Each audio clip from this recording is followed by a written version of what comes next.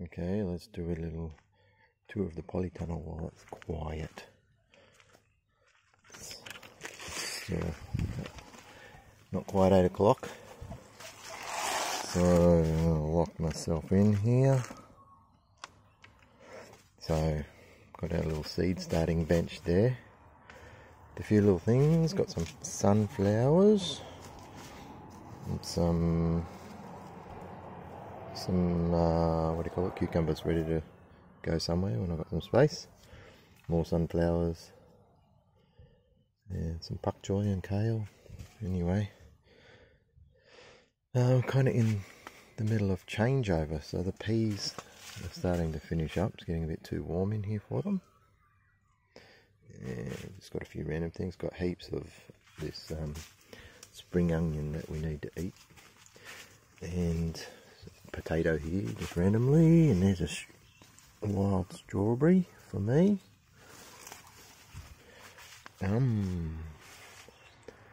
So yeah, I've got tomatoes in. So as we harvest leek, I've got a ton of leek as well, and Janine's been making leek and potato soup, which is scrumptious. And these bush tomatoes, or dwarf tomatoes here, are just coming on now. This one's called 42 Days. And 42 Days is one of the fastest fruiting tomatoes, apparently. So he's already going for it.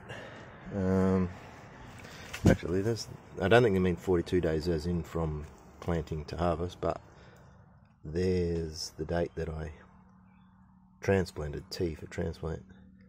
So I've put it in here as a seedling, what's that, 2 months ago.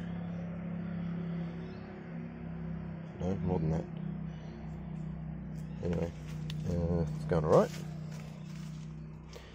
And so leeks, got to eat. Got some wind damage because there's a window there. Got some wind damage on this celery, but we don't eat the leaves, so that's alright. And cucumbers, these are parthenocarpic cucumbers, so they don't need pollination. They don't produce seeds. They're a hybrid variety, which they grow in greenhouses. And a little corner here of more spring onion, which is getting pretty big. And some strawberries, which I don't know if they're gonna fruit for me. Strawberries don't need pollination usually, but anyway, we'll see. And these capsicums I overwintered.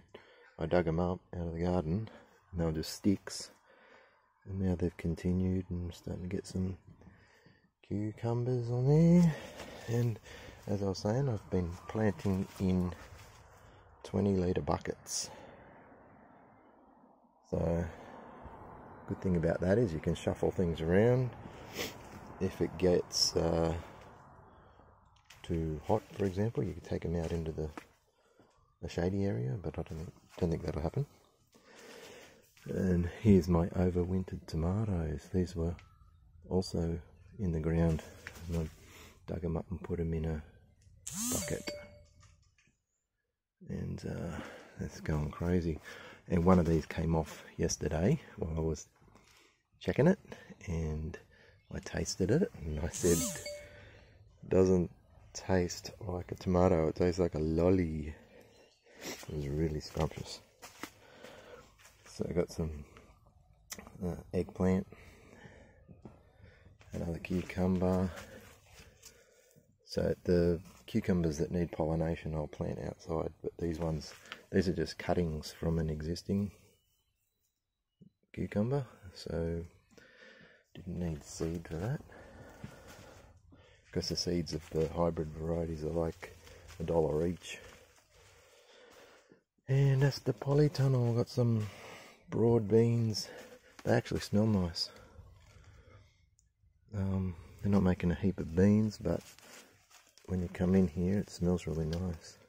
Broad beans, when I've got them outside, they just get covered in aphids. So you've got to really keep onto the aphids. But in here there's protection. And more overwintered capsicum there. All my dahlias hanging up. And the end of some carrots in the bucket, in a box. So I pull one or two out of there every now and then, put it in a lunch box or in a stir fry. And every day I grab this toothbrush, come in here and just go and make sure I'm getting good pollination on all the flowers and the tomatoes. You can do that for capsicums too.